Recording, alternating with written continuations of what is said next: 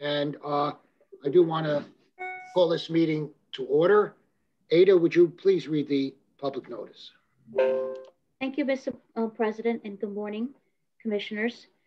Adequate public notice has been given pursuant to the Open Public Meeting Act.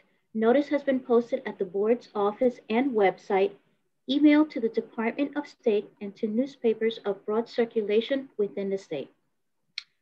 Thank you, Ada. And before you take roll call, I just want to mention the fact that I heard through the grapevine that Commissioner Gordon will be joining us late. So if you would take roll call, please. Commissioner Holden? Yes. Commissioner Solomon? Here. Commissioner Shivakula? Here. President Fiordaliso? Here. I want to first of all thank everyone for joining us this morning in what is our first quarterly public comment meeting. And we're very excited about it. And we really feel that it affords an opportunity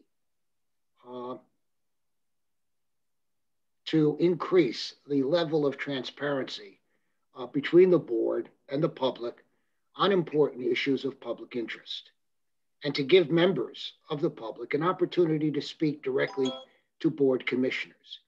As you know, the Board of Public Utilities is a quasi-judicial entity, which is run really by very strict ethical rules and so on, almost like a court of law in many instances, and sometimes we're a legislative body. But in the judicial area, we're limited in what we can do and limited in what we can make public until the board actually acts on it. So these quarterly meetings will hopefully give folks an opportunity, since they do not have the opportunity at a regular board meeting, to discuss certain issues. And we'll have topics, as we have today, that folks can speak to and then give us information, because we always want to hear what is happening on the ground. We always want to hear what you are experiencing, because we learned from that, just as the utilities learned from that. So it's important for your participation. Today, we will be hearing from you on our state utilities recovery from the tropical storm in August, where 1.4 million people lost power. We provided our assessments of the utilities recovery in a November report, in which we identified certain issues that should be addressed and potential areas for improvement. And we want to hear from you if you agree with those assessments, if you have additional recommendations. These include advanced metering infrastructure, or smart meters, taking care of overgrown vegetation, and improving communications with customers and local elected officials. I know how it feels as a former mayor when a constituent calls and you kind of throw up your hands because you don't know the answer to a question. No elected official really wants to be put in the position where they don't know. So that kind of communication is necessary. That kind of communication is warranted, particularly in situations where we have so many outages. Also included in the report were recommendations for utilities to further refine their preparation and response protocols for the next storm. And you can rest assured we're going to have a next storm and a next storm and a next storm. Tracking and valuing infrastructure hardening and resilience projects, which we have been working toward and enhancing ever since Superstorm Sandy. The board has already taken action on recommendations. For example, on smart meters, we recently approved a proposal from PSE&G to install smart meters for all of its customers. We also continue to engage with all of our utilities on the issue of vegetation management. That tree comes down or that branch comes down and hits a wire, we have a lot of people out. We have heard from the utilities and from local officials, and we are here today to hear directly from residents and other stakeholders and local officials who are affected by the storm. I look forward to your suggestions to help us make your lives just a little bit better. And let me revise that by saying to make all of our lives a little bit better, because we wind up in the same situation that you do and your constituents do, without power and so on. I look forward to your suggestions to help all of our lives look better. Do any other commissioners wish to make any opening remarks? I am joined here today with my colleagues, Commissioner Holden, Commissioner Solomon, Commissioner Shivakula, and as I indicated, Commissioner Gordon will join us later on. Some logistical information. So you are all aware, only the pre-registered speakers will have the ability to speak and ask questions. And the registration ended a week ago today. We will not have chat feature enabled and cannot accommodate anyone who didn't register or speak before the deadline. But that doesn't necessarily mean you're shut out. Any member of the public who did not register will be able to watch via the live stream on YouTube, just like we have for our regular board agenda meetings.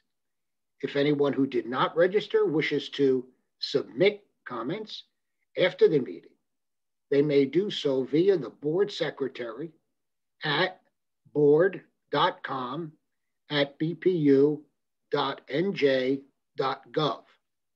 Now, I would suggest that you do it via email as opposed to sending something through the Postal Service. As you know, like many businesses, we're primarily working remotely. So in order to assess your comments in written form, on a timely basis, please use the email venue. And again, it's board.secretary@bpu.nj.gov. And that's going to bring us to the public comment period. And our Mr. President, I'm sorry I missed my turn. I wanted to echo your comments, sentiments, and comments about the public portion, and having this type of interaction with the public is going to be quite fruitful. And we have restrictions, as you said, because we are a quasi-judicial body, and we cannot discuss the docketed matters because of the ex parte communications. I think, but we can talk about policy issues. We can take the feedback and suggestions from the public. I think it's a great start for 2021. I want to thank you for your leadership. Thank you, Commissioner. I appreciate that. Our board secretary, Ada Camacho Welch, will be reading off the list of speakers as we go down. And when she reads your name, please start your dissertation. And this is being recorded. So we do have a court reporter who is taking minutes of this meeting. So it would be helpful for the court reporter if you would also spell your name and indicate the affiliation you have, if any. Ada, I'm going to pass it to you now. And speak slowly. Thank you, Mr. President. But carry a big stick. Oh, no, I got it. Thank you, Mr. President. I would like to call upon Franklin Township Environmental Commission member Robin Sedane. I don't see their name on the list here. Mr. Sedane, are you with us yet? Shall I move on? Yes, please. I would like to call upon East Amwell Mayor Richard Wolf. Please state your full name for the record. My full name is Richard, R-I-C-H-A-R-D, Wolf, WOLFE. As you noted, I am the mayor of East Stamwell Township, about to start my third term as mayor. I'm also a member of our Township Committee, Planning Board, Farmland and Open Space Preservation Committee, and Recycling Committee. Mayor, yes. I just wanted, I don't mean to interrupt you, but I don't want to forget to mention the fact that you did send us a letter, and we appreciate that.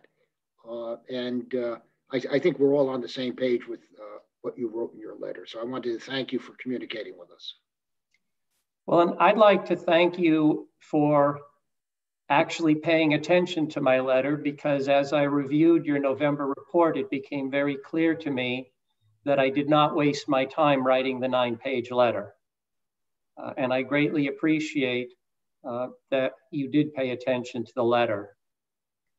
I'm going to follow the advice that I give to others when I say that the best presentations tend to have one thing in common: they're short. And while I could talk about a host of things today, I'm really going to limit my discussion to 2 items.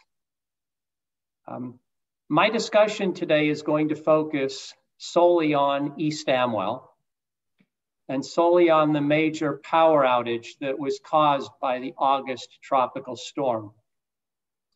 And I'm also going to focus solely on JCP&L because they are the primary provider of electricity in East Stamwell.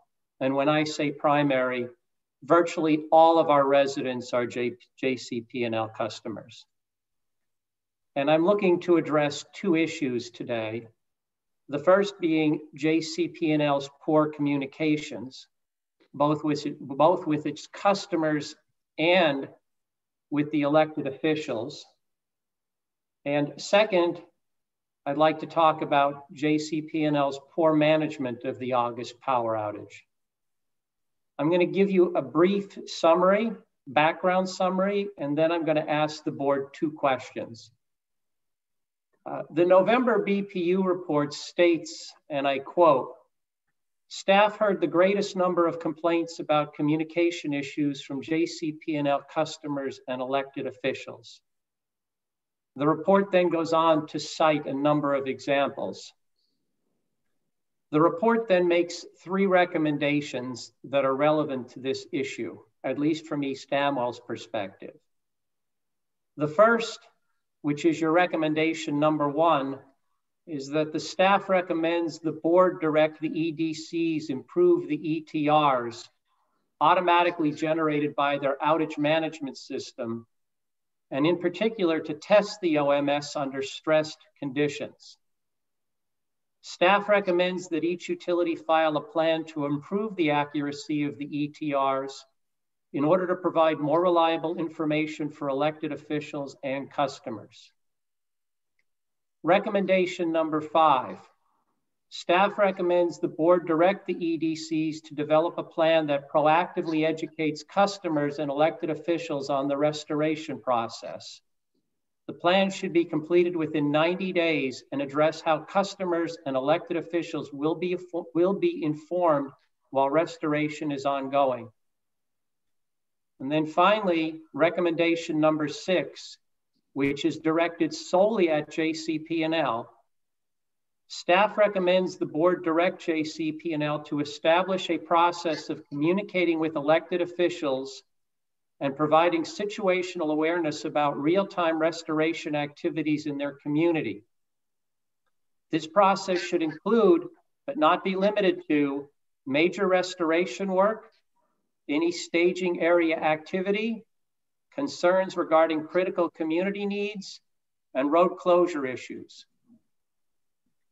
Next, I'd like to give a little bit of background about poor management. And by the way, I agree with the 3 recommendations. I strongly agree with the 3 recommendations I just read. Poor management. In my letter to the BPU, I stated the following. JCP&L was very disorganized in its handling of virtually all aspect of the restoration of power in East Stamwell in the days following Isaias. This disorganization invariably led to significant delays in restoring power to the residents of East Stamwell. I gave several examples. One, JCP&L did a poor job in identifying the location of outages. Neighborhoods that had power were shown on JCP&L's outage map and on our representatives list as not having power. Conversely, neighborhoods that were without power were shown as having no problems. In fact, with respect to 2 neighborhoods, I called our JCP&L representative, the representative that is available to the mayors, to tell him that we had 2 neighborhoods that were without power and were not shown as such on their outage map. And he is insisting that they have power.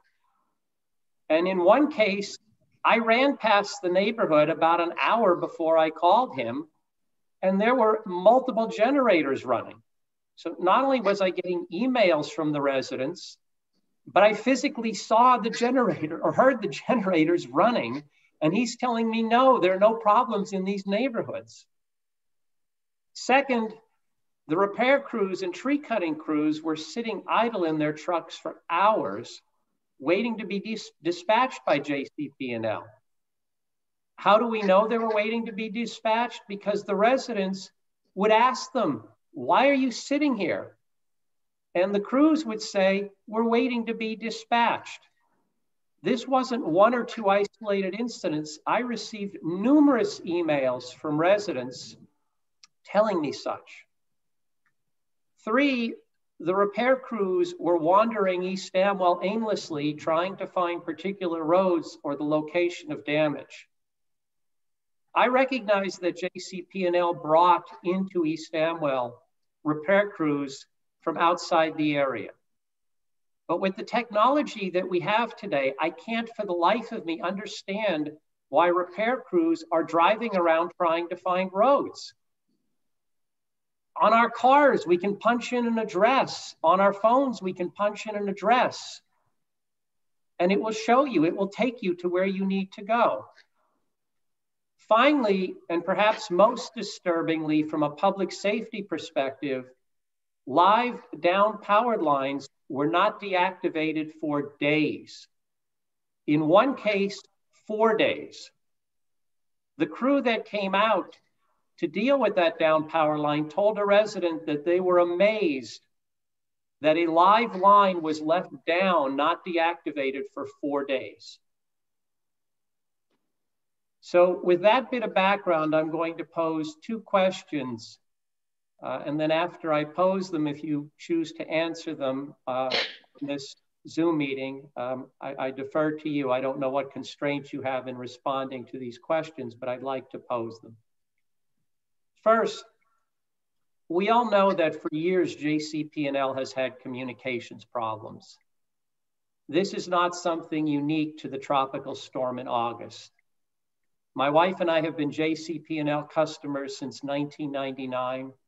And every time there's a major storm or a major outage, I should say, and even when there are not major outages, but material outages, there are significant communications problems.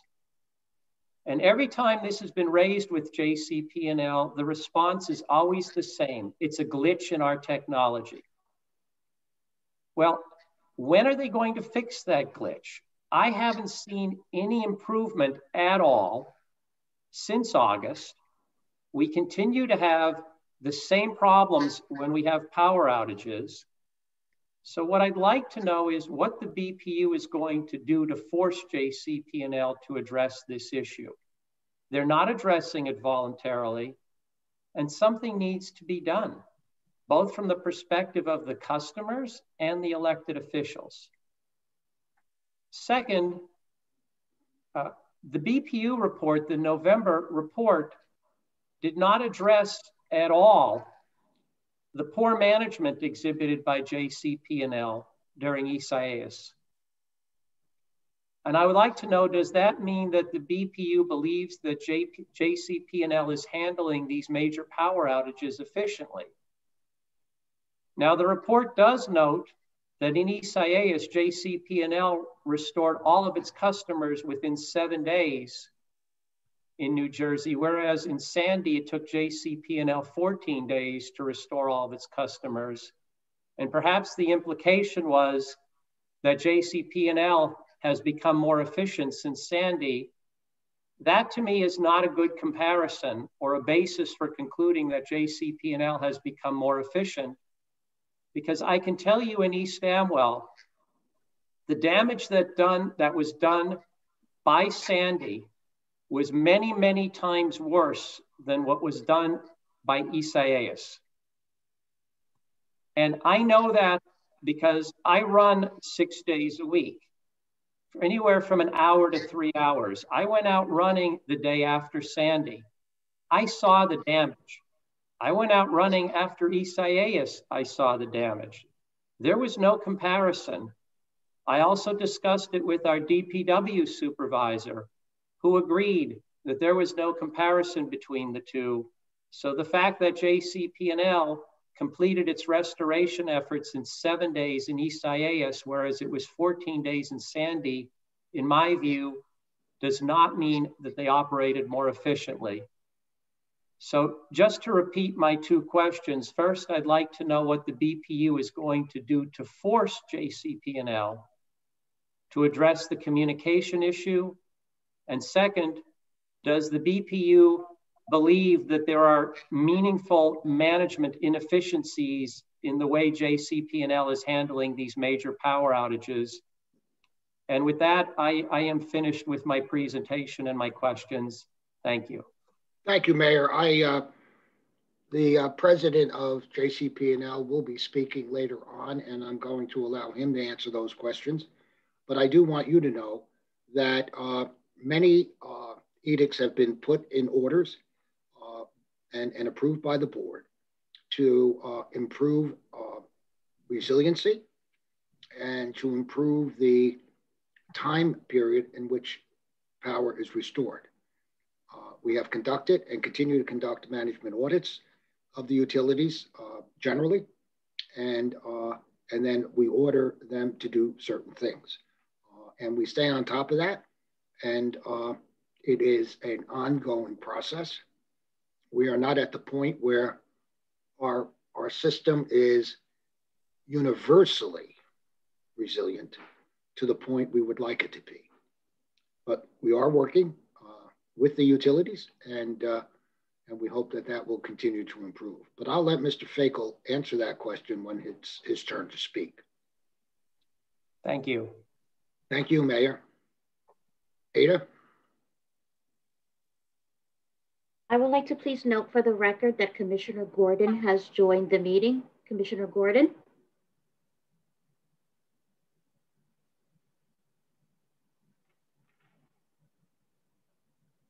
I see him listed here on the... He's muted. He's muted.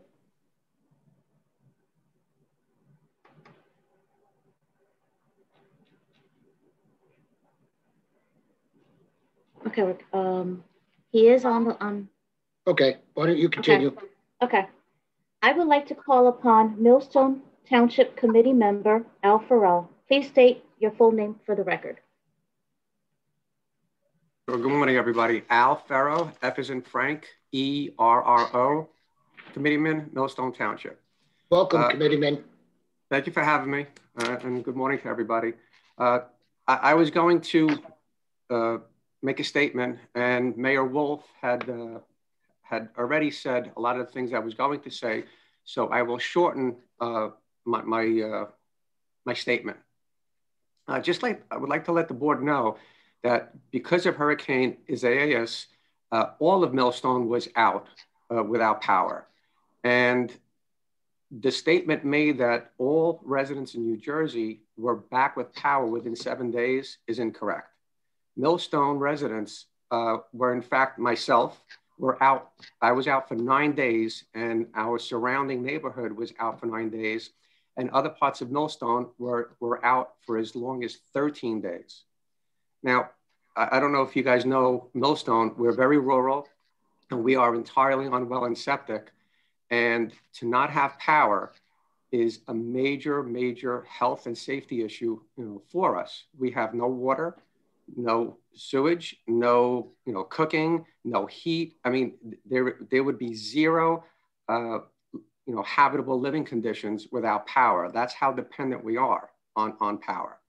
And to wait 9 to 13 days for JCP&L to restore power is just not acceptable in this in this day and age, as Mayor Wolf had stated, with the technology that we have. Like Mayor Wolf said, I was called, and I have numerous photos of residents taking pictures of crews just sitting there, and not for 30 minutes or an hour, but again, as Mayor Wolf said, for hours, 5, 6, 7 hours waiting. And the residents got frustrated, like, why aren't you guys doing anything? And they said, we need to get our work release or work order in order to start the job. And unless they get that work order from JCP&L, they cannot commence work. That's a problem. You're paying crews to sit there, and you have people who are in dire need of the electrical power, and to waste 5, 6, 7 hours because they didn't get the go-ahead is just a failure in the system.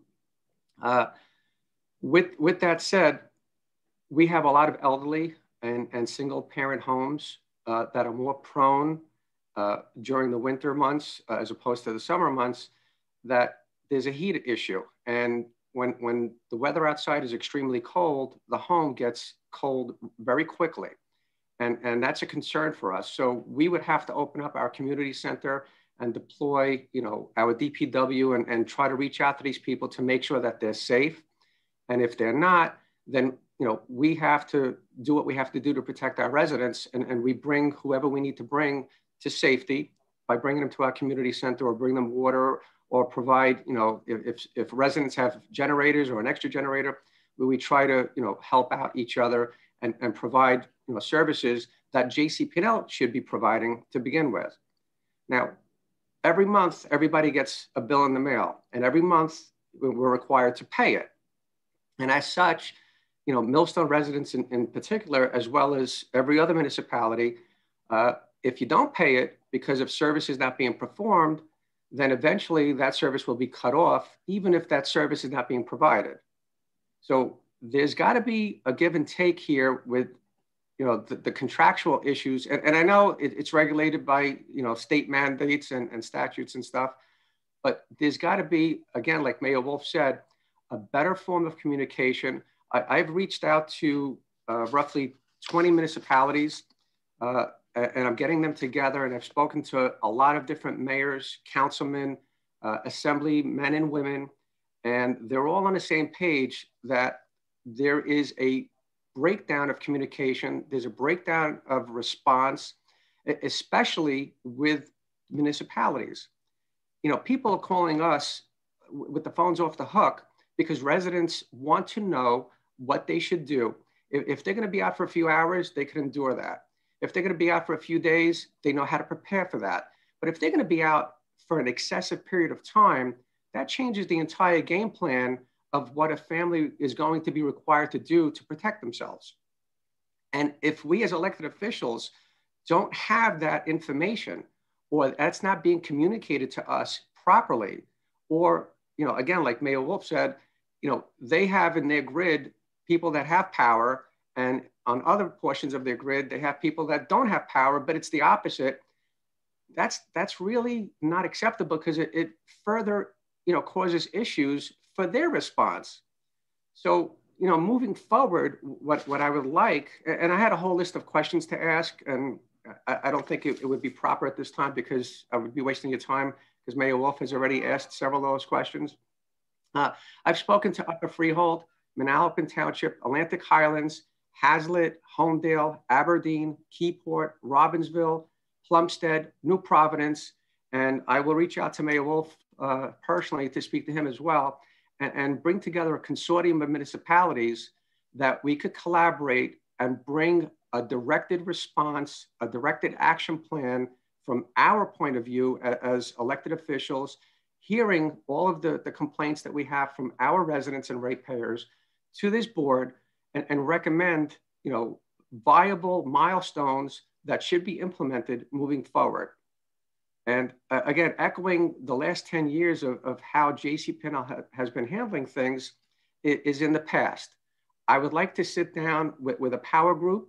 You know, I'll volunteer my services, you know, if you'd like, and sit down with a member of your board, a member of JCP&L, a member of maybe the Committee on Law and Safety, and sit down and come up with an action plan that have the members that can make decisions and enact change moving forward.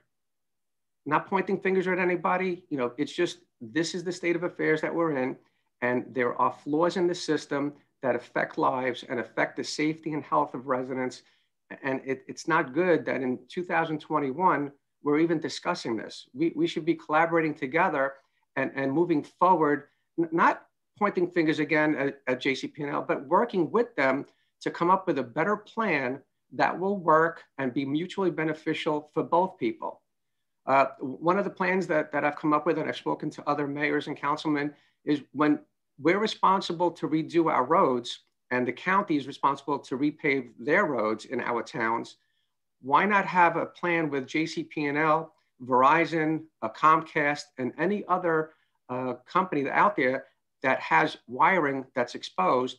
And when we dig up our roads, we have a coordinated plan with JCP&L and Verizon and everybody else to come in and maybe start an infrastructure improvement plan where they could put those, you know, wires in conduits underground and saving the cost of the repaving and the relining of the roads, because we're already going to pay for that.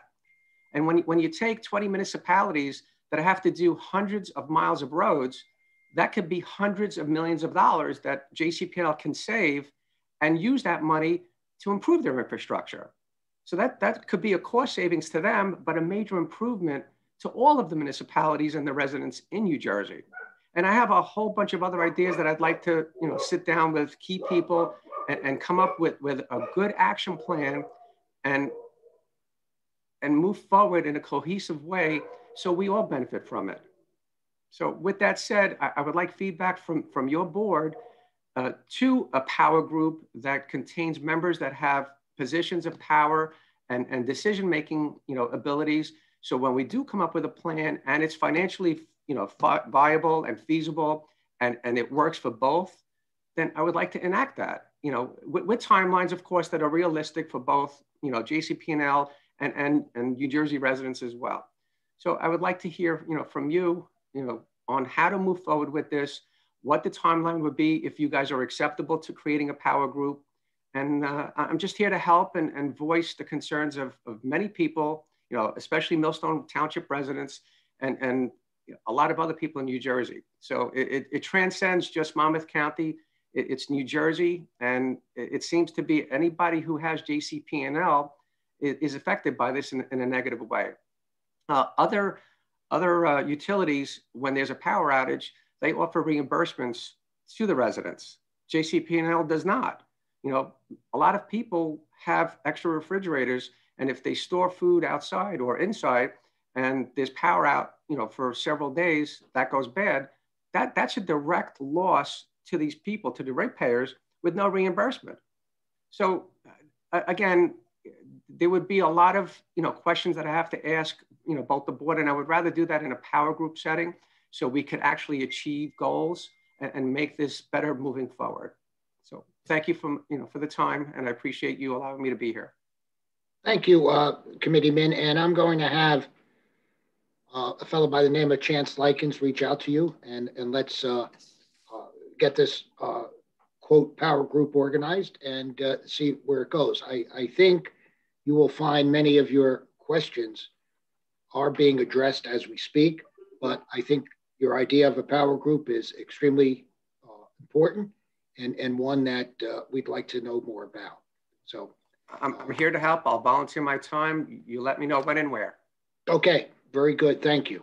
Thank you. All right, Ada. I would like to call upon Atlantic Highlands Councilman John Crowley. Please state your full name for the record.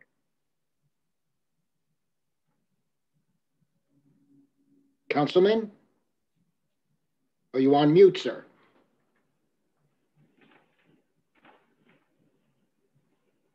I don't see the councilman. All right, let's go to the next person, please. I would like to call upon Stephanie Brand, Director of the New Jersey Division of Rate Counsel. Please state your full name for the record. Good morning. I'm Stephanie Brand, and that's Stephanie with an F, and it's B-R-A-N-D. And as the Secretary mentioned, I am the Director of the New Jersey Division of Rate Counsel. And for those of you who don't know about our office, we are charged by statute with representing all of the ratepayers of this state. And so we are involved in just about every case in front of the Board of Public Utilities. And we have been involved in a lot of these issues for a very long time. We very much appreciate that the board is having this hearing. And it's very much appreciate the involvement of the public officials here today. I did submit my testimony this morning to the Secretary's office. I hope that she will distribute it to the commissioners. So I'm not going to read it today. I'm going to spare you that. But I do want to give you the highlights because I'm coming here today with some very concrete recommendations of things that I think we can do to try to make things a little bit better. I understand that we are never going to really be able to prevent all outages or ensure that all outages are resolved quickly. From a fiscal standpoint, it's just not feasible to underground all of our wires or hire enough workers to do that.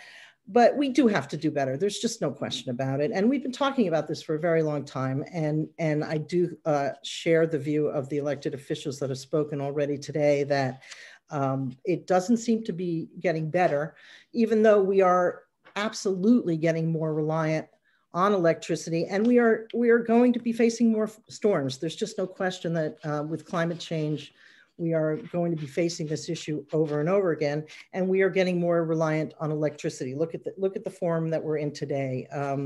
You know, we're just now getting used to the fact that when electricity goes out, our phones go out. But imagine what it's going to be like when once electricity goes out, not only are we going to lose our phones and our TV, but we're also not going to be able to charge our cars, and we're not going to be able to use public transportation or turn on the heat. So we really do have to find a way to address these issues. And so I'm coming here today to try to offer some concrete suggestions that I think might help.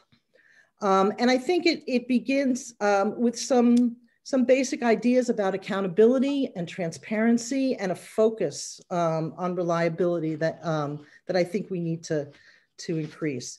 And I'll start with accountability because as I know the commissioners know, these are not, the customers of these utilities are captive. They cannot simply leave when they don't like the service that they're getting from their utility. They are stuck with them. And the consequences for providing bad service are really hearings like this, or maybe in the legislature or some bad press, but it's not like the customers have the ability to say, I don't like the service you're giving me, so I'm going to go to somebody else. After Hurricane Irene and Superstorm Sandy, the board did issue a series of orders that were designed to kind of replace that ability and make the utilities do some things that were supposed to improve their performance. And the board also invited the utilities to propose some programs, some infrastructure programs that were supposed to help our resilience. And they did that. But as far as I can understand, there has not really been a systematic review of whether or not the things that were done after Sandy and Irene, whether or not they were in fact what we needed to do, and whether or not those were the measures that we needed to do in order to improve our resilience. What we do know is that altogether, ratepayers have spent over $6 billion since Irene and Sandy to try to improve our resilience. It's $1.7 billion on the electric side and $4.5 billion on the gas side. And, we check very carefully, both board staff and rate council, to make sure that the utilities are in fact spending the money on what they said they were going to spend the money. And most of that has been to raise substations and replace gas mains. And they have spent it, and they have spent it on what they said they were going to spend it. But what we haven't seen is that review to say, is that what we should have been doing to bring about better results when the storm comes? In the staff report, the staff noted that it's difficult to measure whether or not these programs have brought benefits without sufficient evaluation time. But that it appears the post-Sandy completed projects experienced less damage than the older, more vulnerable overhead infrastructure. And that may be true, but I submit that we need a better analysis. We urge the board to undertake an independent, don't just ask the utilities to do the analysis, but undertake an independent and comprehensive and systematic analysis of the storm resilience programs that have been undertaken to date, and determine whether we are implementing the right approach, or whether or not we need to do some other things, or do something different in order to achieve better results. We also believe that the board should look at some accountability issues that are inherent in the board's regulations, the board's reliability regulations. That's NJAC 14:5-8.10. Those regulations basically rely on two metrics to measure reliability. It's the Customer Average Interruption Duration Index, known as CAIDI, and then SAIFI, System Average Interruption Frequency Index. One's duration, one's frequency. And so under those, the board looks at a 5-year period and compares the utility's performance to its performance during that 5-year period. It was recently updated to 2010 to 2014. And if the performance compared to that 5-year period is at least as good with a standard deviation of 1.5, then they're deemed to be in compliance. Now, but this is actually a really easy standard to meet for a few reasons. First of all, major storms are excluded from that data. And that actually does make sense on a certain level, because if you include major storms, it's going to skew the data, and you're not really going to be able to tell whether their normal reliability is good or not. And I understand that that makes some sense, but then we need to have another standard to look at for actual storm performance, and we don't have that. And I think that it would be great if the board would either would establish just a storm reliability metric that we look at. Also, the way the regulation is set up, if you were not good between 2010 and 2014, you kind of get a pass, right? The companies that had good reliability in 2010 to 2014 are held to a higher standard than the ones that weren't good. So it in some ways it rewards mediocrity, and that's something that I think we should deal with. And then finally, the consequences, if you don't meet the standards of the regulation, are pretty weak.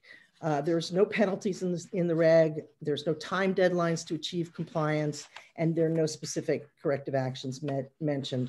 I think the regs would allow the board to set a higher standard or bring an enforcement action, but to my knowledge, that hasn't been done. So we would also urge the board to look at that regulation and see whether or not it can be strengthened. And we would most certainly urge the board to establish within that regulation a specific storm metric that these utilities would be held to, and actually have an enforcement mechanism that you could hold them to.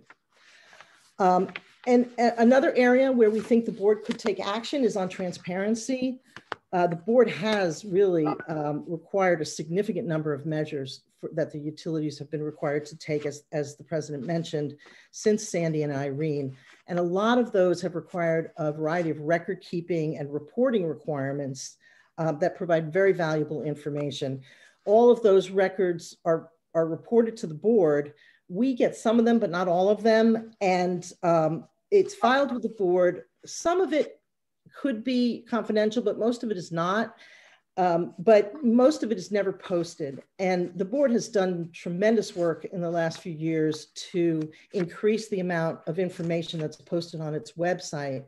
We would urge the board to include this information among that, and include that information. I personally believe that when regulated entities know that the information they are reporting will be made public, that they strive to make it look as good as possible. And it's a motivator for compliance and improvement. And so we would also urge the board to post that information on their website. I think that would be very helpful. Another area that I think the board could look at, the president mentioned this in his opening remarks, is AMI. The staff report noted that AMI should assist with storm response, but then also noted that Rockland Electric, which was the one utility that had AMI at the time of Tropical Storm Isaias came through, was slow to respond. And now we have other utilities who will be installing AMI over the next several years. And they have cited storm response as one of the benefits of AMI.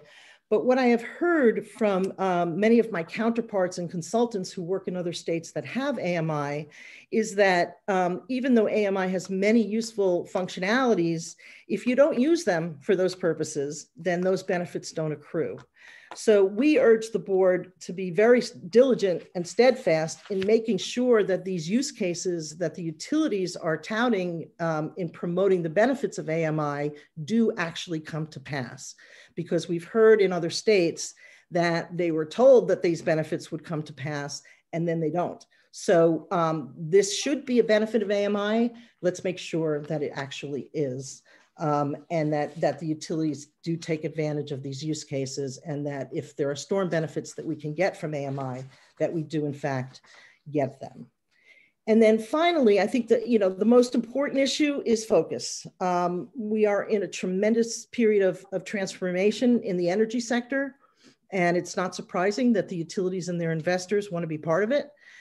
But we can't forget that the most important things that the utilities do is keep the lights on. And every time we look at this issue, every single time, including the staff report, it's clear that falling trees are the biggest source of outages in storms. Trees account for 1/4 to 1/3 of outages in a storm, and equipment failure is accounting for about another 20%. So why isn't enhanced tree trimming or equipment maintenance the first order of post-storm business? Well, because for the most part, those costs are considered operations and maintenance expenses rather than capital costs. And that means that while the utilities get paid for tree trimming, they do not earn the same level of profit that they do as for a capital expense. So the focus is on Wall Street and for maximizing their profits rather than on Main Street and reducing the outages. Now, to the board's credit, you did very much enhance the tree trimming requirements after Superstorm Sandy, and I have no reason to believe that the utilities aren't complying with those requirements, but they do complain about various obstacles to doing better, like off right-of-way trees and things like that. But what we have found is that once you start proposing ways to get around those obstacles, such as knocking on the door of a house and saying, hey, would you mind if we trim that tree that's on your property because it could knock down this power line, they're getting tremendous cooperation from the homeowners. And so a lot of these common sense fixes are things that will bring substantial improvement. Working with the board's energy division, we have begun to ask, in the context of rate cases and mergers, for what we call either reliability or tree trimming improvement plans. In the last, you'll be happy to hear, mayors, that in the last JCP&L rate case, we asked for a tree trimming improvement plan from JCP&L, and it is now in place and hopefully will bring about some benefits. We did this a while back with Atlantic City Electric. We did a reliability improvement plan. And what we found is that when the utilities embrace these plans, we actually do see improvement. They have been very successful. And we just believe that once the utilities focus on the bread and butter, that there is improvement and it can be done. And we understand that tree trimming is not exotic or cutting edge, but it is central and it needs to be central. And we hope that the board will send that message to the utilities that, yes, we want you to be part of the transformation of this industry, but we also want you to do the job that we really need you to do, which is to keep the lights on. Thank you. Well, thank you, Director. And there are just a couple of things that you mentioned that I feel obligated to mention. Number one, that message has been sent many times. And the utilities know well that one of the things that we do monitor closely is tree trimming. And one of the things that raises the most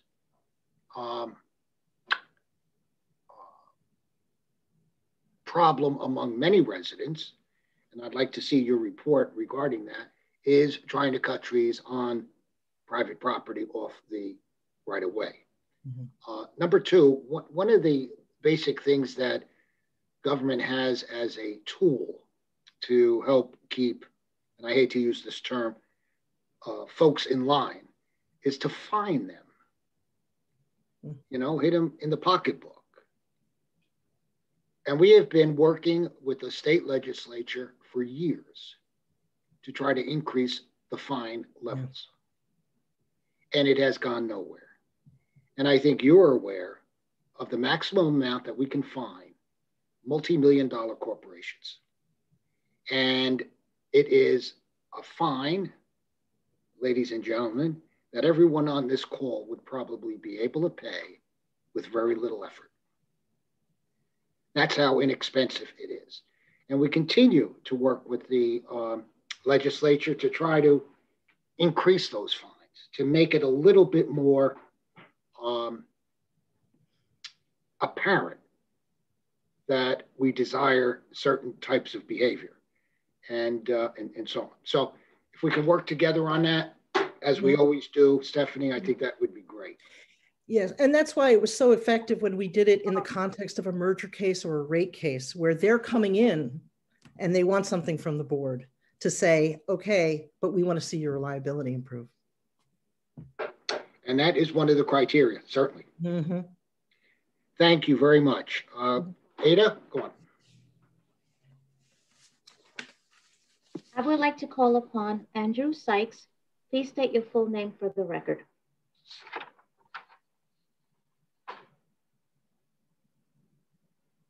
Mr. Sykes, are you on mute, sir? Go to the next one, please. I would like to call upon Klaus Brinkrode. Please state your full name for the record. Yeah, good morning, commissioners. My name is Klaus Brinkrode, K-L-A-U-S. Last name Brinkrode, B-R-I-N-K-R-O-D-E. Welcome, sir. Thank you. Good morning. Thank you for giving me the time and the opportunity to speak. I'm a resident in Bergen County. I live in Washington Township, and I just want to share some of the experiences me and my family have went through after Isaiah and the aftermath. So my opening statement, or I think we can all agree, is that no response necessary to this storm would have been probably the best case. Yeah, but as many other speakers have said before, this is an ongoing problem, and we're doing the same thing over and over again.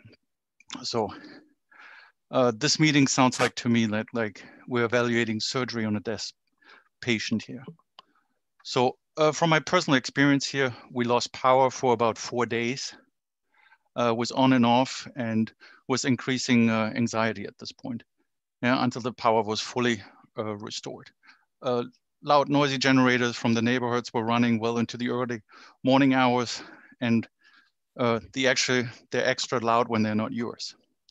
So spoiled food was mentioned, which we experience here. So my estimated cost of loss was about $500 just in this storm. So economic impact, we're not able to work from home. My business or the business I work for in Ellendale, New Jersey, was actually heavier affected than I was, and brought all the servers down. We had no access to any kind of information we needed to work from. So we were out of work for about 5 days with limited access to email and internet, so we could communicate with our customers. The cellular networks now are being powered by standby generators, but while the main infrastructure is down, also the cable, you can see that the cell phone networks are totally overloaded, and cannot provide reliable services for the demand there is during the power outages. So Isaiah for us and my family was really the last straw which triggered the purchase of a portable generator and the upgrade of our electrical box, which is summed up to about $2,000. I would have happily given the $2,000 to PSE&G or any other service provider if they can provide me with reliable service. The utilities in general in our area is PSE&G. They seem to be overwhelmed with communication and restoration efforts due to the extensive and widespread damage the storm left behind. But we also wanted to say that in my area, I have seen work crews out of state which were truly working 24 hours in a very hard environment. So kudos to the hardline workers who actually were on the street and did the hard work bringing us the power back. So the PSE&G website and Twitter accounts went down, as this is not the first time this actually happened during a major storm event. So I personally do not understand how this website goes down actually during the worst time. It seems to be an ongoing problem PSE&G has. Also the information provided, what they mentioned was JC Power, we had a very similar experience that the maps are not appropriately updated, but we have limited access to it anyway. Customer service representative, we reached over the phone and only limited information for us and always stated that the restoration times are worst case scenarios. So in my personal opinion, what I've seen here over the years, I personally believe utility companies are not the only one to blame here. Yeah. In today's world, utilities are forced to spend more and more time into crisis management instead of focusing on giving us reliable power. Yeah. The unreliable and old infrastructure which crumbles and fails after every small weather event. Yeah. I've seen after many times a storm shows up on the weather radar, utilities crisis manager run to Twitter and announce their customers that service might be disrupted and that we should charge all our portable devices. It sounds like bracing for impact, but we don't know how hard we're gonna get hit. So I don't know if this is still an adequate response in the 21st century. Yeah. I do not expect my roofer to call me when it starts raining to tell me that I need to have a bucket and a mop ready. So this is a very similar experience here. So, and also considering the financial destruction on the government, our businesses, and us as private citizens. As I had mentioned, I was 4 days out of work. So this is a major economic impact. The Biden administration actually just this week announced that climate emergencies are predicting an increasing number of storms, increasing number of growing intensity of weather systems seem inevitable. And I wanted to see what the BPU actually is planning to do for this. As Mrs. Brent had mentioned, we're going into the next century here with electrification of our automobiles. So our electrical lines become the gas stations of the 21st century.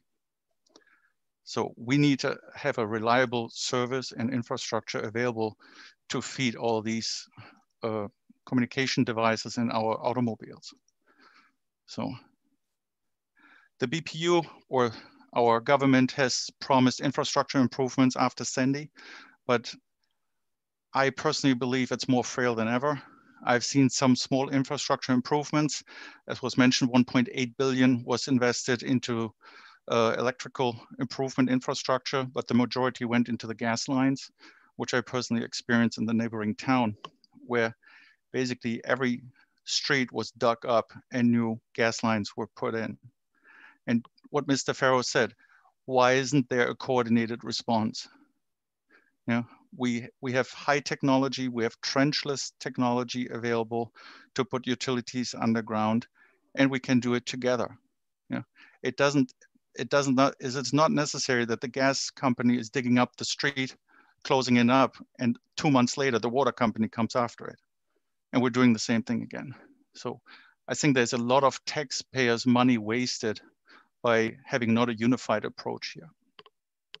So the only feasible way to increase reliability, in my personal opinion, is to bring the electric grid underground. And I've seen it in many cities here in the United States.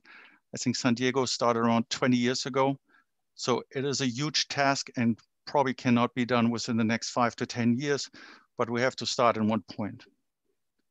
This cannot go on. Also, I wanted to bring to the attention to the board, if we're talking about infrastructure improvement programs, how many lives are being lost due to electrocution, electrical fires, accidents involving utility poles, not to mention the victims who get killed from carbon monoxide poisoning while being forced to operate portable generators due to power outages.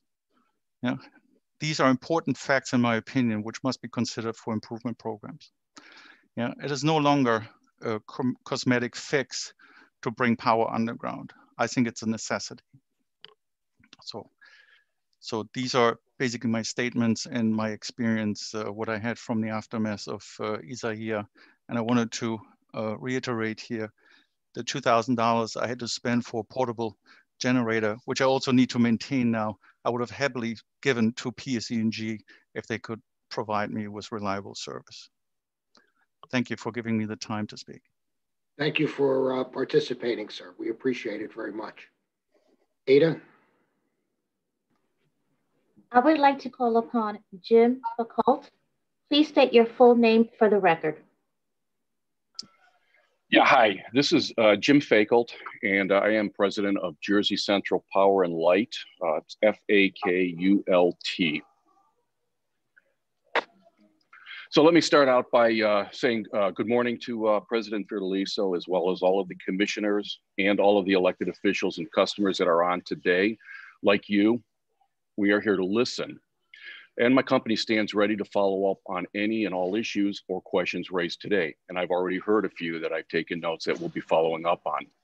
So first of all, regarding Tropical Storm Isaias, we do appreciate the board's report in that they did find the restoration to be reasonable and compliance with the previous or existing storm orders to be fulfilled. But having said that, we do know that we need to continue to make enhancements to our system, particularly in the areas of communications and providing accurate ETRs. And I heard that today. So on behalf of our customers, we look forward to continuing to work with all of you. We continue to look forward to working with the board and with the staff to find ways to make these enhancements in the areas of restoration, communications, and all of that. Because as President Fiordaliso said, we will have additional severe weather events. So we are in the process of responding to all of the board orders that came out of this event. And we'll be, of course, submitting those, as we, I think, already have submitted one or two of the responses, but over the next couple of months. And, just a couple other quick things. The questions that came up from the mayor of East Amwell, I think there was a couple of, items that he had asked. And, President Fiordaliso, what I would say is that, even literally days after the storm in August, my team pulled together and we started to do a self-assessment. And the areas that we started to work on is our focus on improving the accuracy and the timeliness of getting ETRs, or those estimated time of restorations, out into the system and into the field.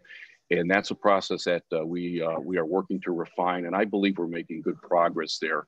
The second thing is how we communicate with our local officials. We're changing some processes there to provide better, more accurate and timely information as well, because we heard that loud and clear. And then the third thing is just in general improving communications through multiple channels, whether it's through our website or text messaging or other medium that we use. So I think to the question of the mayor, those are just a couple of the things, and they do dovetail in my mind well with what the board's orders that came out as we work through those. So again, that's an ongoing piece of work there.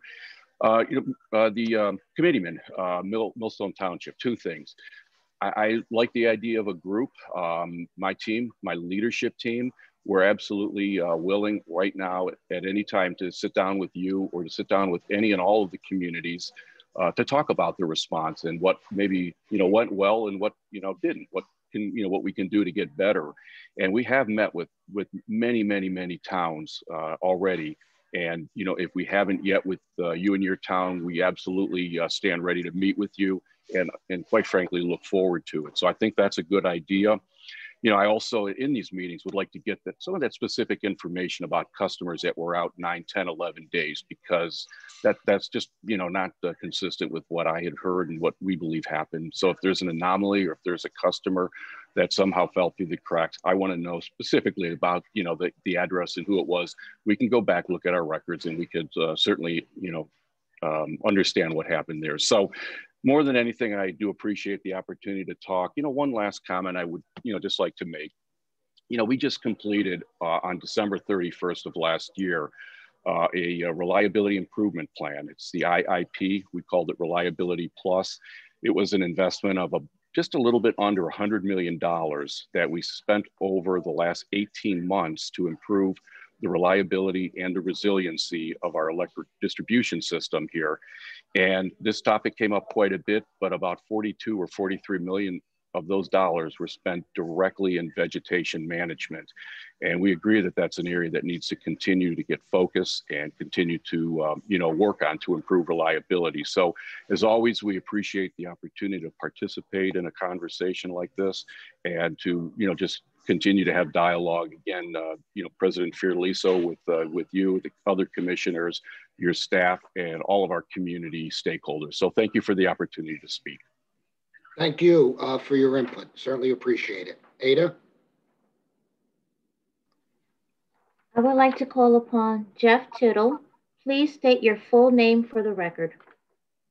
Sure. Jeff Tittle, Director, New Jersey Sierra Club. And I want to thank you for reopening the dialogue between those that are involved, whether they're ratepayers or interested parties, and the board. I think it's something that, you know, was long overdue, and I want to thank you, President Fiordaliso, and the board for doing that. I think it's important that you get feedback from different stakeholders on important issues. So I'm glad this is happening, and hopefully there'll be more.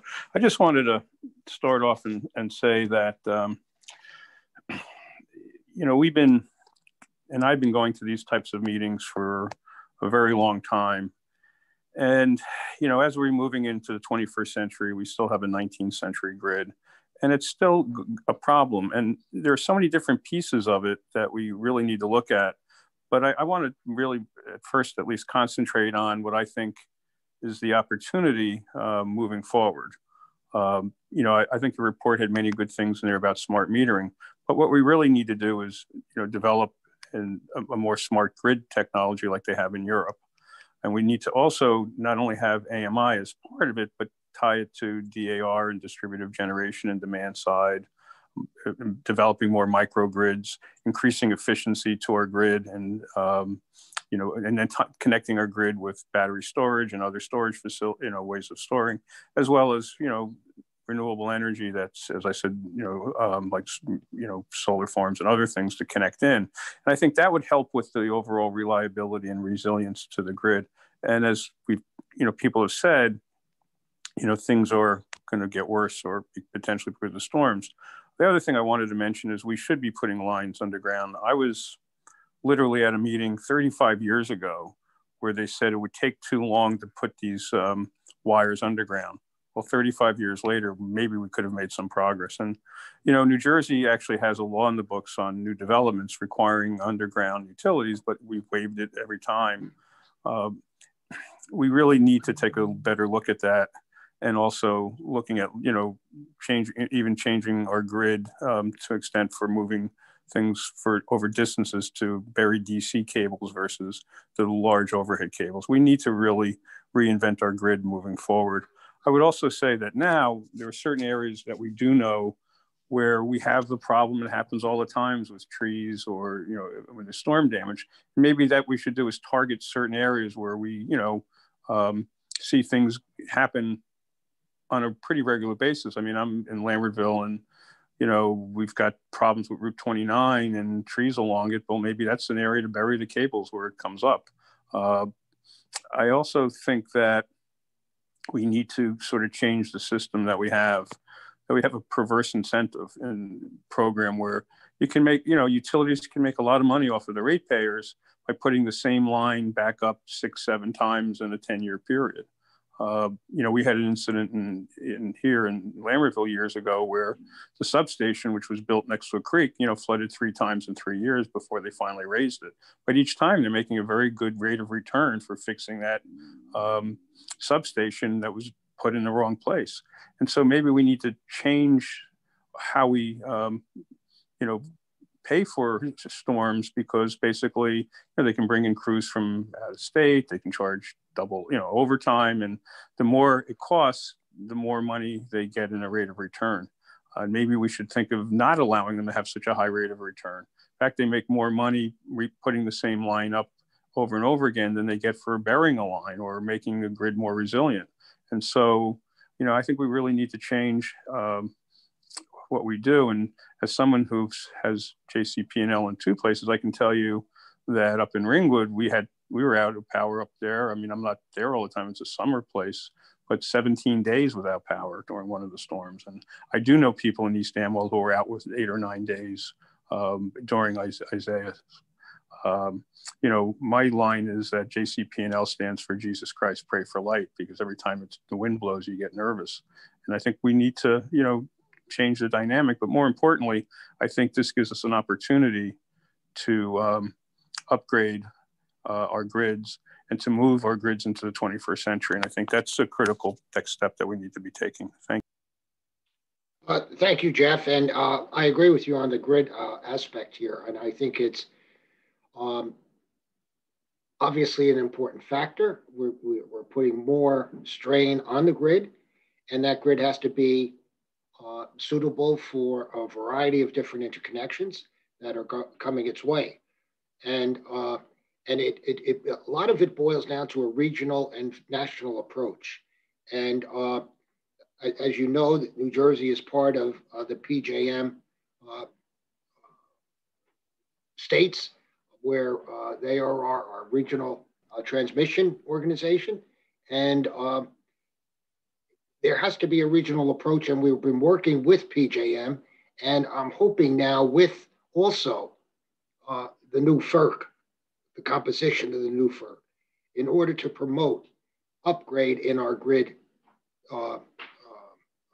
process, because this is vital as we move forward. I want to thank you for your input. Go on, Ada.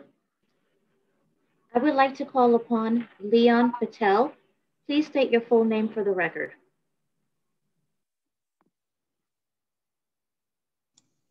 Leon Patel. I'm an older person, so I don't know how to do these things very well. First of all, I'm representing the Village Grand at Bear Creek. We are a retirement community located in Mercer County. We have 540 homes and about 1,000 residents. At the head of this, I don't have a prepared presentation, but at the head of this, I would like to say that I am very impressed by the elected officials that I've heard and the members of the board, and particularly the Division of Rate Counsel. Recently, we went through Isaias, and we had a great deal of problems. I'm newly elected to the board, so it fell to the newly elected board members to deal with this. We are an over 55 community, and many of our residents are more elderly and somewhat infirm. And it was a great difficulty to us to deal with the outfall of that event. We have recently put in place plans to deal and help our more infirm residents deal with future, deal with future events such as this.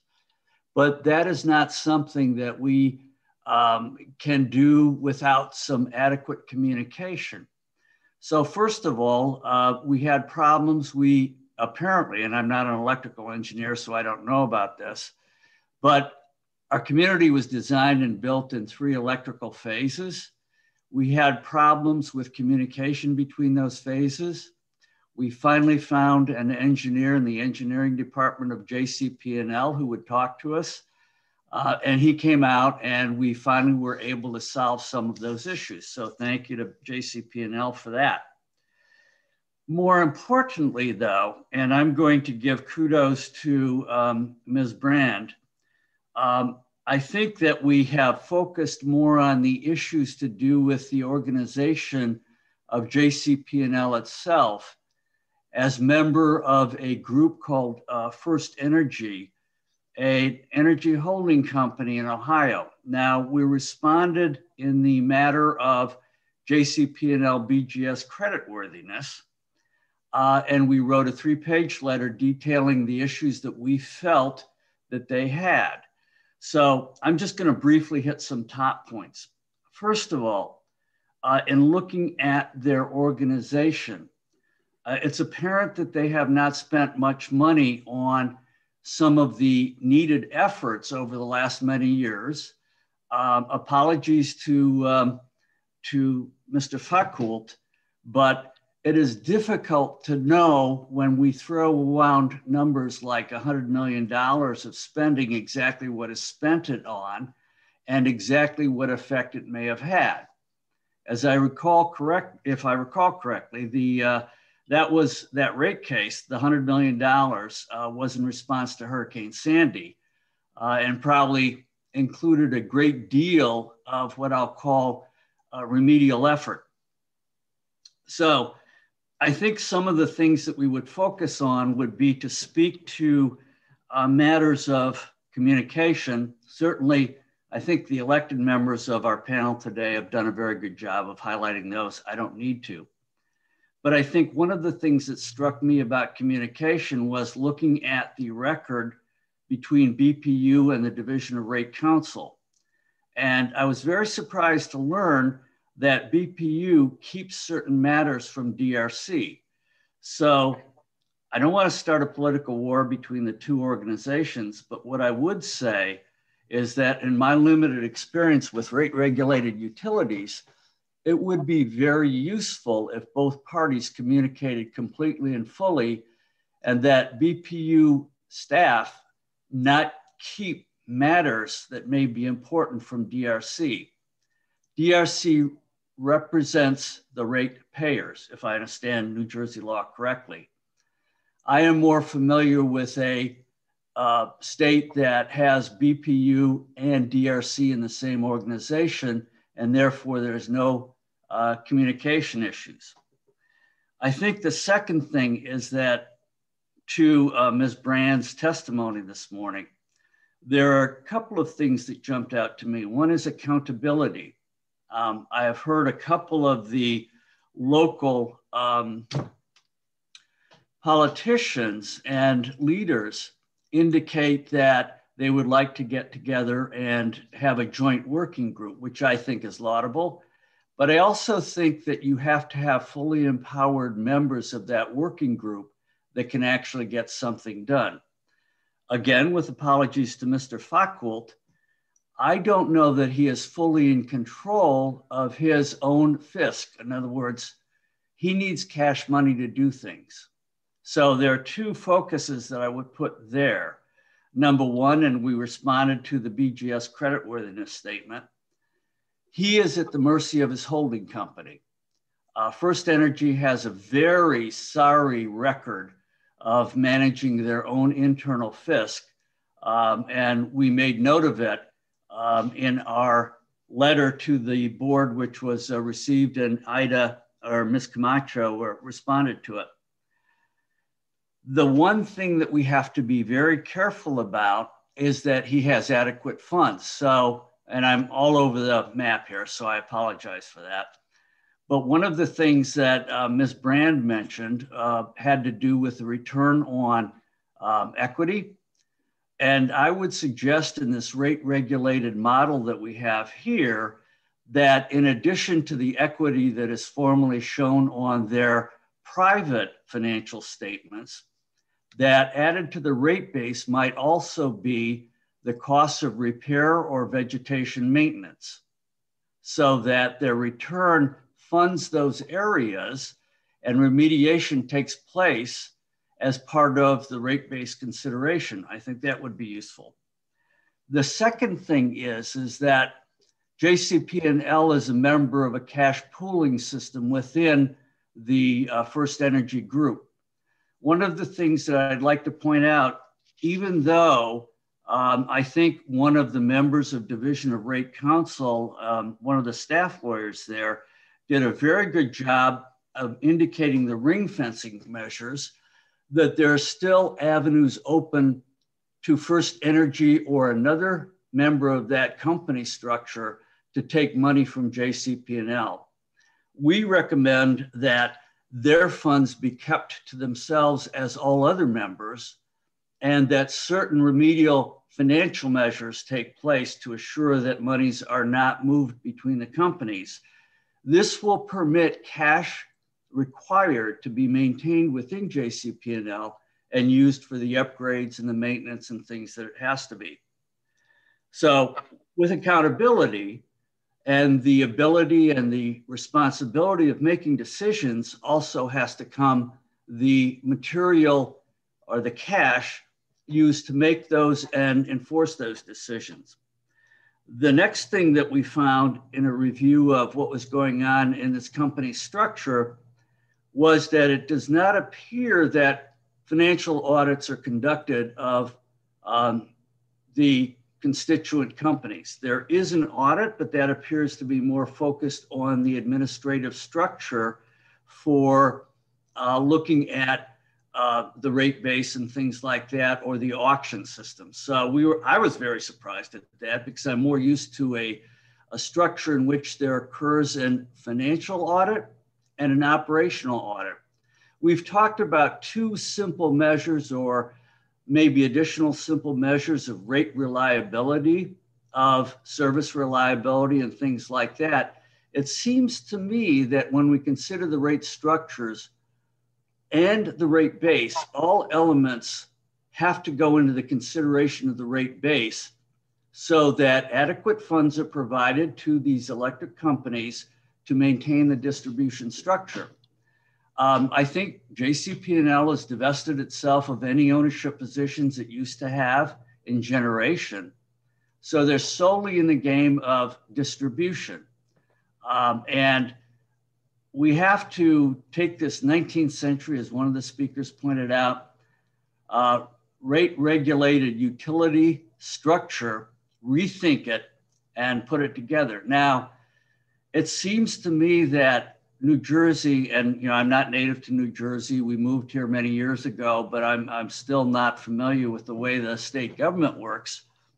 It would be useful to rethink how we do things to strengthen communication between BPU and DRC, to look at the audit structure and make sure we understand exactly what these companies are doing and how they're using their money, rebuild the rate base, rate regulated utility structure, refocus, because wind power and things like that are very sexy and wonderful, and we all love to talk about them.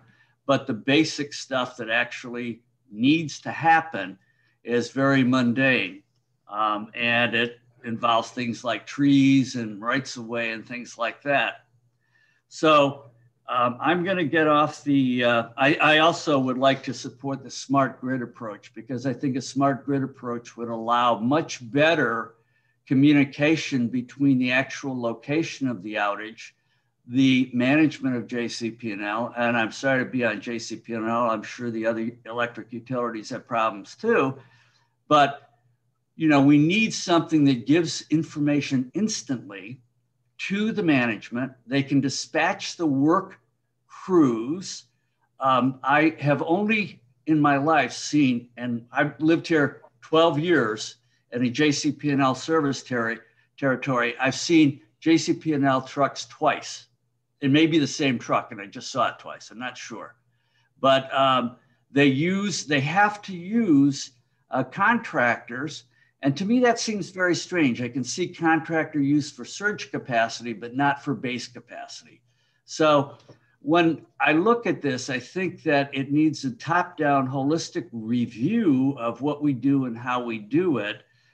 There are practical things that can be done to assure that the accountability, so that when the elected members of this board meet with JCP&L and stuff, they actually have a way of accomplishing things that they agreed to. The money is present to do it. They communicate.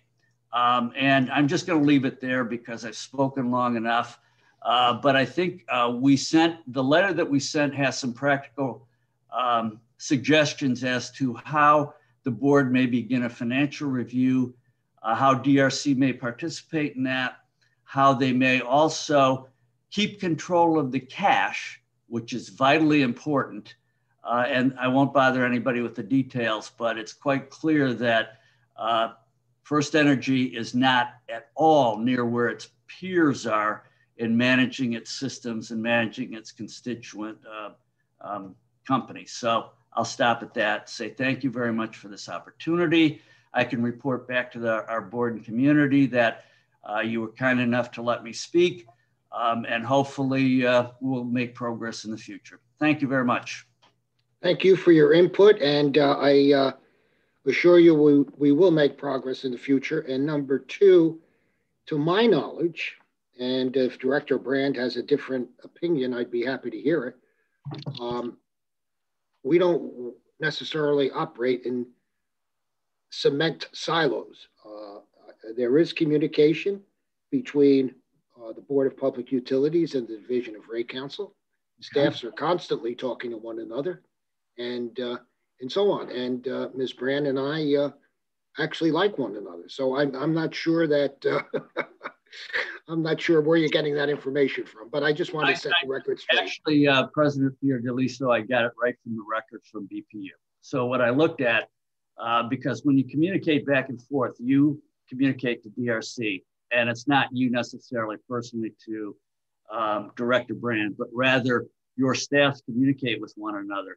There are certain things that DRC asks for that BPU staff does not communicate on the grounds that it is sensitive and it is not something that their utility would like to be communicated. Now, I would just say that there's nothing that I know of that is so sensitive in any electrical generation system that is that sensitive that cannot be communicated to the Division of Rate Counsel. Okay. Well, Commissioner or Director Brand and I will talk about that offline. Thank you, sir. Ada? I would like to call upon Stanislav Jaraz. Please state your full name for the record. Do we have Stanislav? Please go to the next person, Ada. I would like to call upon Jessica Johnson. Please state your full name for the record. Ms. Johnson? No, Ms. Johnson. Go to the next person, please. I would like to call upon Rosella Clyde. Please state your full name for the record. Hello, my name is Rosella Clyde, R-O-Z-E-L-L-A-C-L-Y-D-E. And I live in Chatham Borough, which is located in the southeastern corner of Morris County. I want to echo everything that Mayor Wolf said. It is just in a matter of saving time. The Chatham experience was very similar to everything that Mayor Wolf said, and I also. So I've lived in Chatham Borough for 9 years, and I serve on a number of local, municipal, and state committees. And I have a keen interest in sustainability and environmental issues. I have a PhD in instructional design for online learning, so I have some experience in project design and development. And I am a JCP&L customer. I have to say that smart meters might make a step in the right direction. It was totally amazing to me that JCP&L depended upon individual people with power out, customers with power out, to telephone them and let them know their power was out. In this day and age, that is really incredible to me. There were sections of Chatham Borough that were out of power for 11 days with the storm Isaias, and I could just go down through several of the things that Mayor Wolf has already said and that Committeeman Farrell has said. Also, I'm interested in in all the aspects of undergrounding that have already been mentioned. We've tried in Chatham Borough, we have tried to make communications with JCP&L about what the actual cost would be. And all we get is, it's too expensive, it's too expensive. We've asked for specific information on how much it would cost. And they said, well, we've done studies on it, but we haven't found any of those studies. They do not appear on the JCP&L website. And so I know I saw President Fiordaliso at the wind turbine conference on Wednesday and Thursday, and he spoke to us.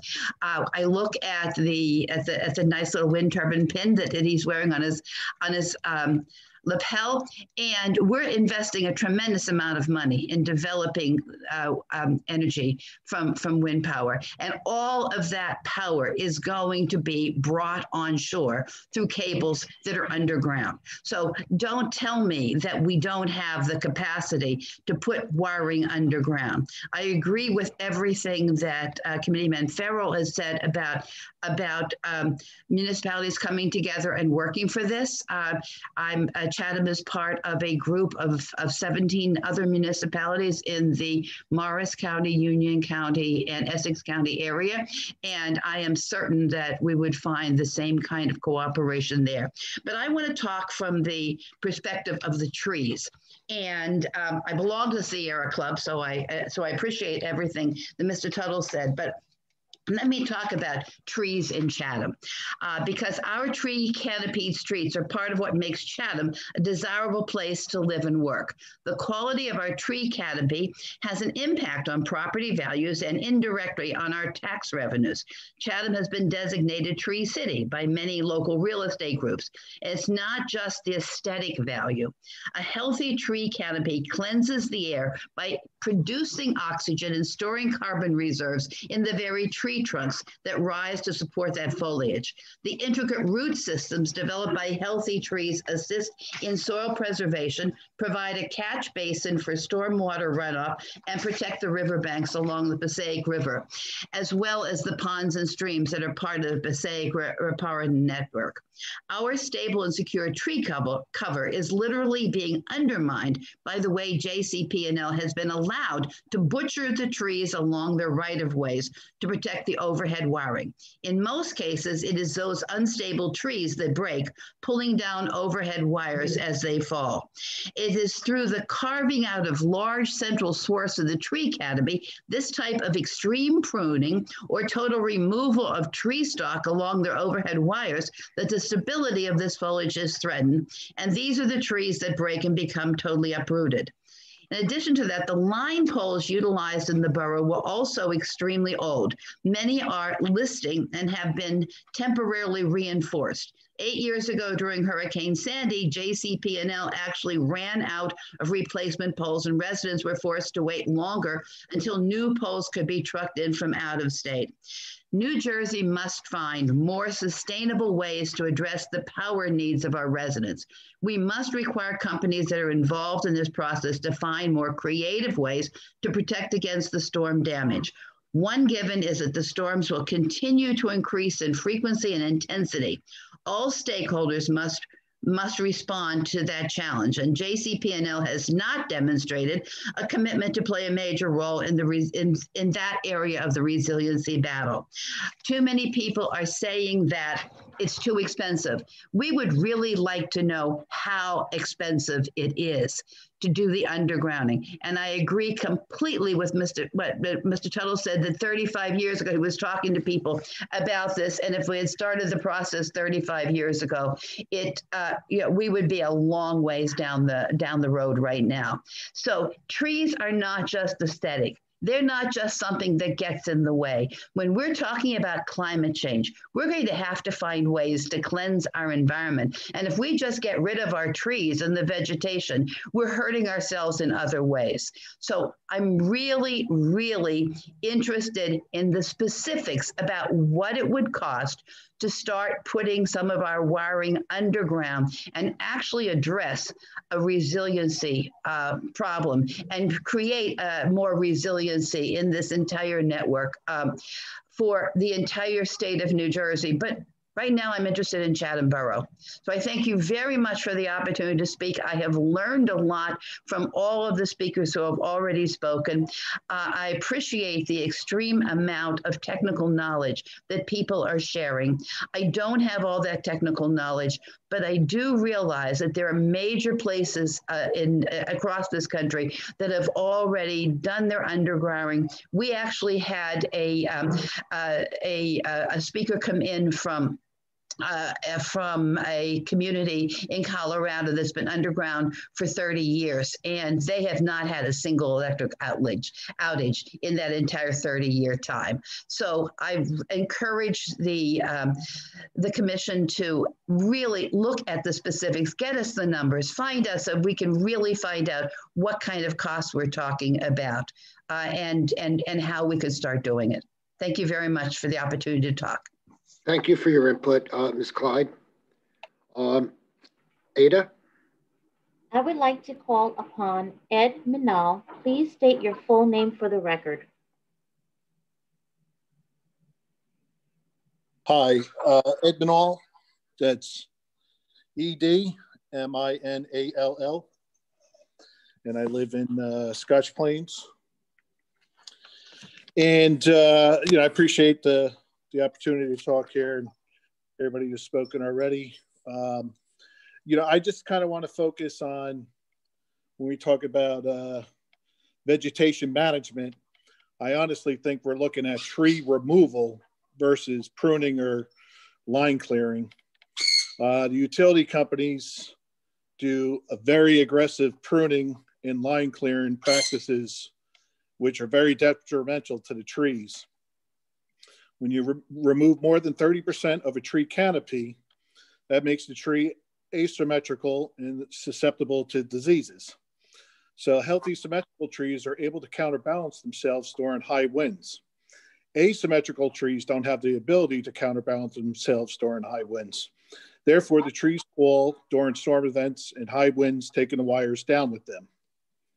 Shade tree planting practices in the past located tall trees directly behind a curb, which is within the overhead wires alignment. Smarter planting of trees could be done where an understory type tree could be planted and the tree could be placed at the edge of the right-of-way, not within the right-of-way. And the understory type tree would grow no higher than the lowest wire.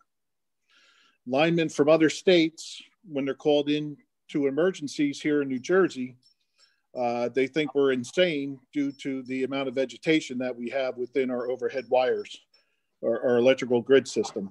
They can't believe that trees are intertwined with the overhead electrical grid. And with that being said, if you can take into consideration the costs of property damage, reactively performing line repair and the tree removal, and the public health safety aspect and the lineman safety aspect.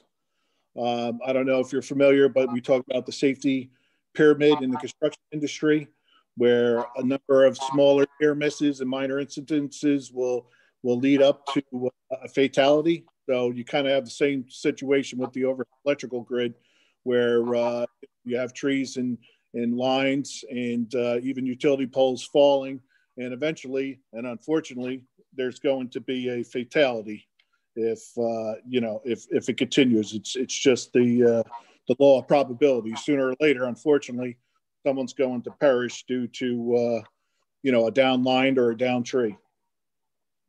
And and I hear people talk about going underground versus the overhead electrical grid. We know there's a huge cost with that. Not only that, you have to get easement access to people's property. And even when you're going from overhead to underground, these trees are still going to be in the way, and more than likely would have to be removed at that point anyway to go to underground. So I think the more immediate solution to this is to perform tree removal and not pruning. And I just think that that's a planned, quicker solution, more of a return on investment than either going underground or just continuing with the old practice of doing some heavy line pruning. And I just had a couple things I just loaded down from the internet here. Sorry, got a, just a copy here, but you can see where you have a full healthy tree, and then they come in and, they're encouraging the tree company to take half the tree away. So once again, now that tree is asymmetrical. You get a windy storm event, that tree's going to come down and take the lines with it. And I mean, I just did a Google search and I found this, and this is what they're encouraging these tree clearing companies, contractors to do. And once again, it's just detrimental to the trees, and you're just creating a hazardous situation with trees that are basically near the end of their useful life as it is. So, it's just a liability waiting to happen.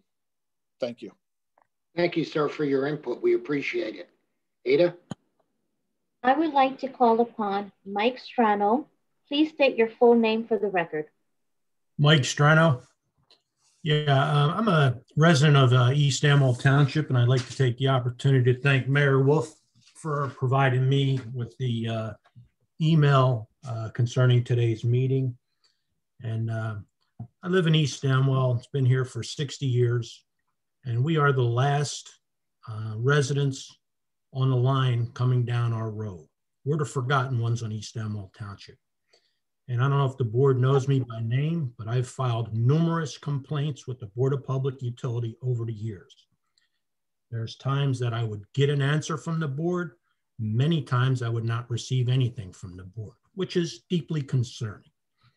So the latest correction that the board, I'm sorry, someone talk? No, sir.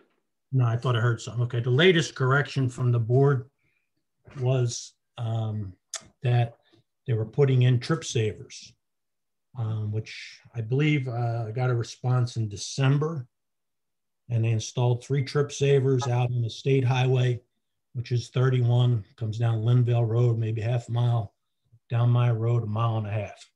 So they put the trip savers on, and then Christmas Eve, we lost power again. That went out till the day after Christmas. And therefore the trip savers are not working, just to put it into the record. I had conversation with an engineer, hopefully Jim's listening, Foucault, from JCP&L, and I explained to him concerning the trip savers and how they're not, how they didn't work. And I offered once again for him to come out. We can go up and down the road, take a look at everything.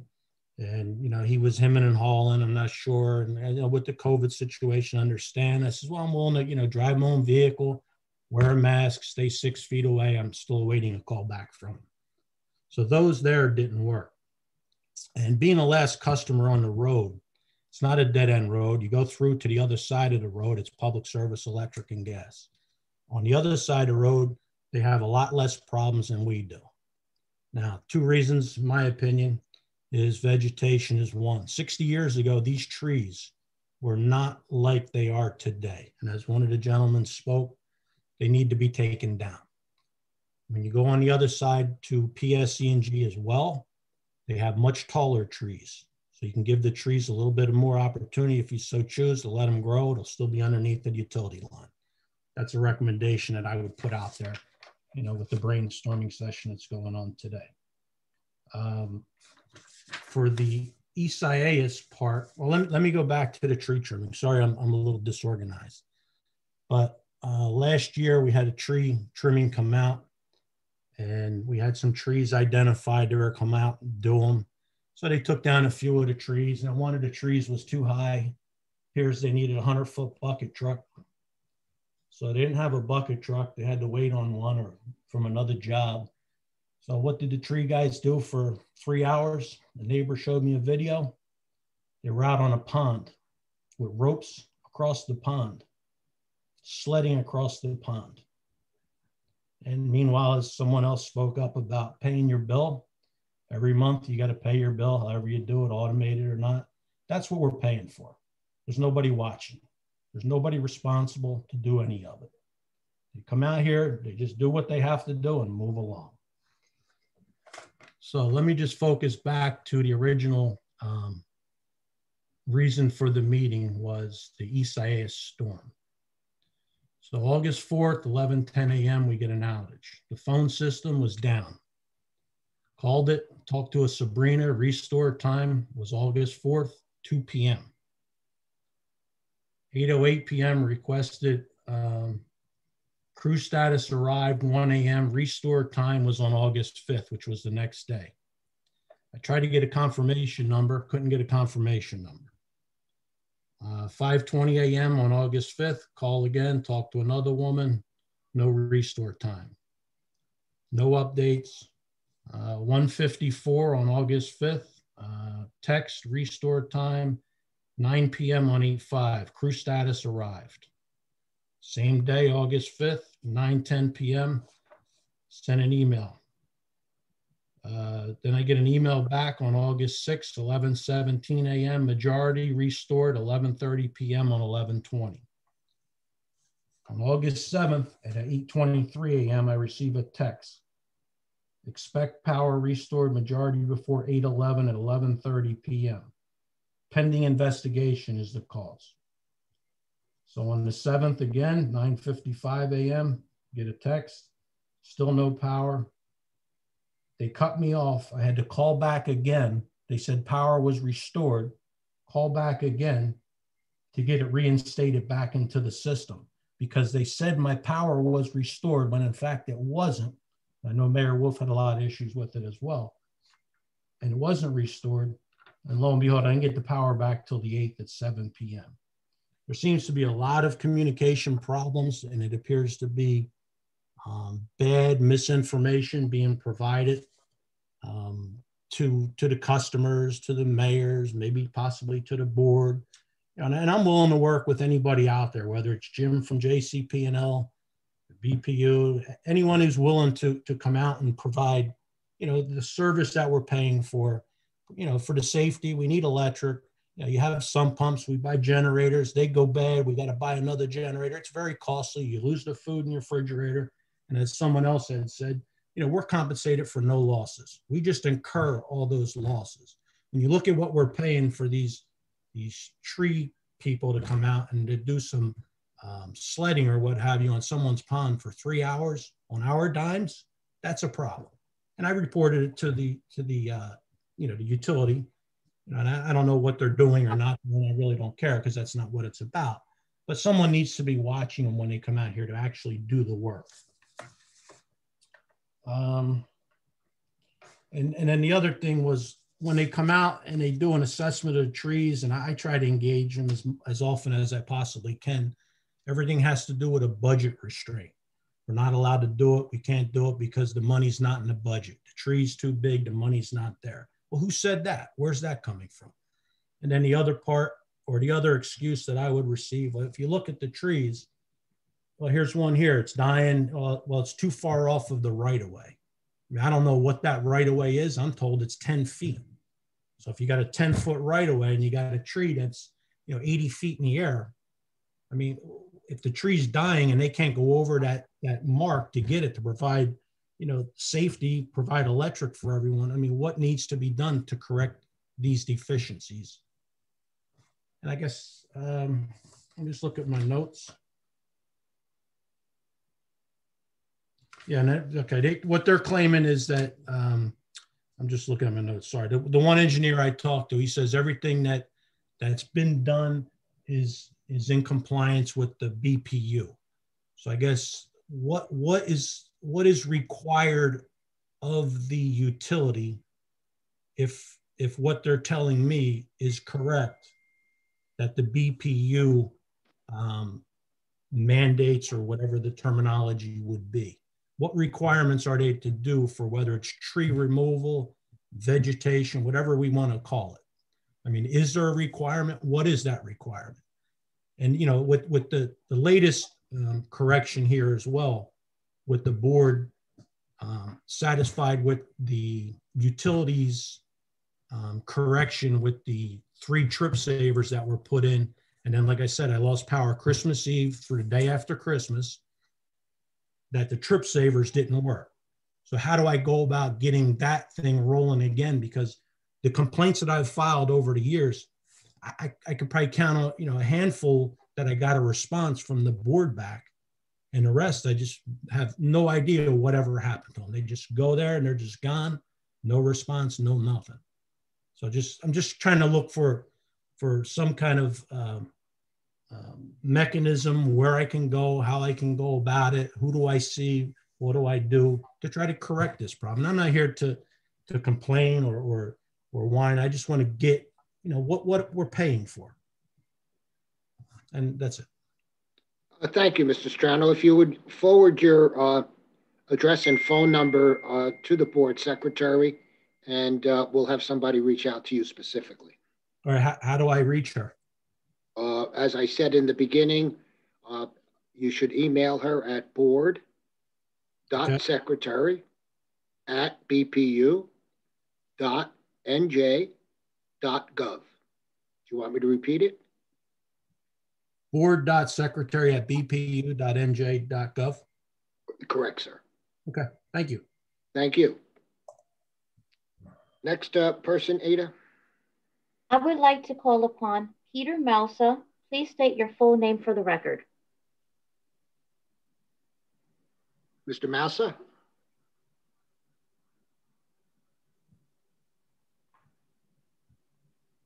Mr. Mousa. Next person, please, Ada. That's the end of the list. That's the end of the list. Mr. Ford, you didn't want to speak?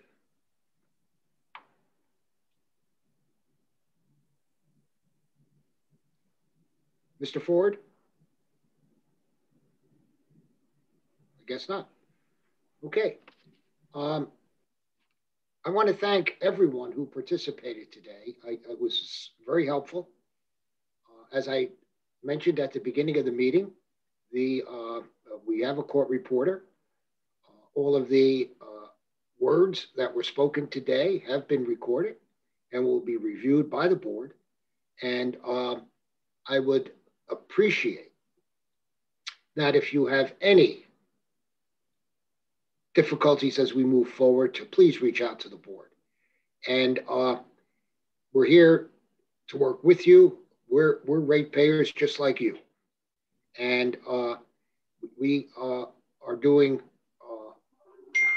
much of our staff is doing a yeoman's job in trying to ensure the fact that the lights stay on. And having a event like this certainly helps us. And your suggestions today have been extremely helpful. And I appreciate you taking the time from your busy schedules to speak with us regarding this. As I said, we will be having these quarterly meetings. So please look forward or stay alert to any mention of the next quarterly meeting. And we'd love for you to participate then also. Do any of my colleagues have any closing comments?